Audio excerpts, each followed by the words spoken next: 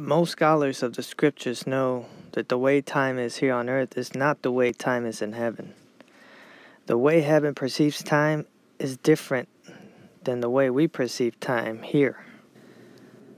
2 Peter chapter 3 and verse 8 tells us not to be ignorant. In other words, be informed and know that one day in heaven equals 1,000 years on earth. And 1,000 years on earth equals but a day in heaven. So, the way time is here on earth is not the way time is in heaven. You want a second witness? Let's take a look at Psalms chapter 90 and verse 4. It says the same thing we just read.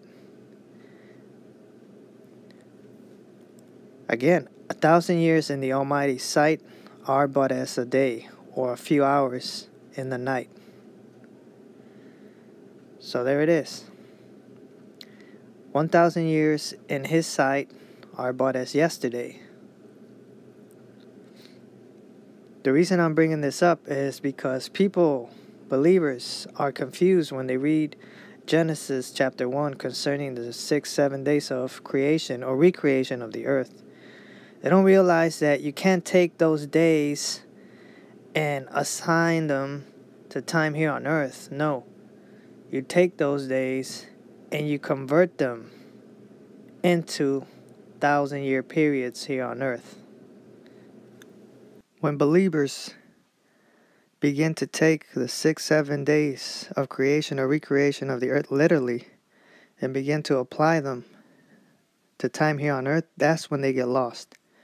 They must take into consideration what it says in 2 Peter 3:8 and Psalms chapter 90 and verse 4, that a day in heaven equals 1,000 years on earth.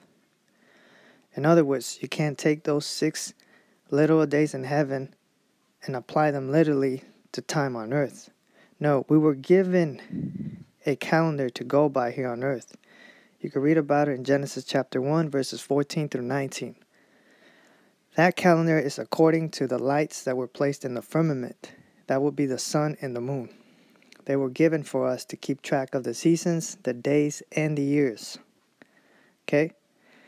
That's for us, not for heaven.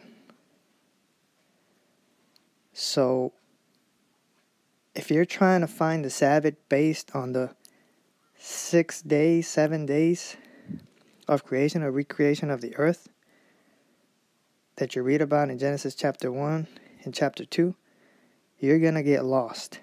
Because then you would have to convert those 6 days in heaven to 1,000-year periods on earth. Because a day in heaven is just 1,000 years on earth. The way to find the Sabbath here on earth is according to the sun and the moon. As it says here, they were given for days. There is a Sabbath coming up, but it is a 1,000-year period. It's a millennial Sabbath, according to Genesis chapter 1 and chapter 2.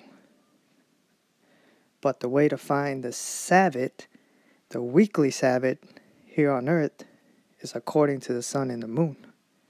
The signs or signals that they give. So, as you can see, there are differences, and that's why most can't find the Sabbath, the weekly Sabbath here on earth. It's because they don't take this, what I'm saying, into consideration. They don't know how to rationalize this using common sense. They assume that the Gregorian calendar lays it just nicely for them, where they can find the Sabbath, not realizing that this calendar comes from their own enemies, the Romans. So you're going to trust that calendar to give you the right Sabbath days or 7 days of the week. When it tells you here in the scriptures what you ought to go by, the signs of the sun, the moon, which gives a lot more signs than the sun. And these two lights, the sun and the moon, are for seasons, right?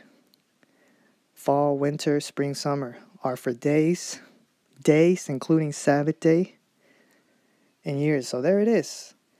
I mean, I don't understand what the confusion is. I guess some people don't know how to put 1 and 2 together and get the sum total of what the scriptures are trying to tell you. But anyways, I'll have more on this as I continue to bring forth videos. But for now, I'll just end it right here. So hopefully this video has made sense, and I hope it blesses those with the eyes to see, the ears to hear, and the mind to comprehend. So on that note, much love. Till next time. Shalom.